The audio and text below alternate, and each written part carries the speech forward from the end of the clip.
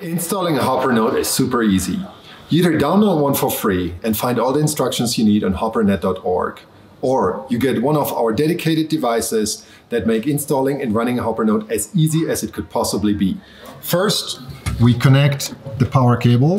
Then we connect the Ethernet cable, push the button and turn it on. And then you can easily connect to the local hotspot from your mobile phone or your laptop. You don't need to set up anything, you just connect through the browser.